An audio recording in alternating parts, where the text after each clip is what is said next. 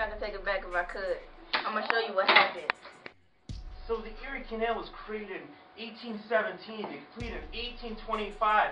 Could you imagine traveling down the canals and going to Albany? The Erie Canal connected two geographic features. Lake Erie, they'd have planes, they'd have trains. What is that? Due to cost. Hello? I'm going to call you back. The Erie Canal cost $7 million. Tim, what are you doing over there? What's going on over there? I'm gonna take this, and it's gonna be for 30 days. That's not fair to your phone was ringing. That's on It's Detective Class. I'm going to take you.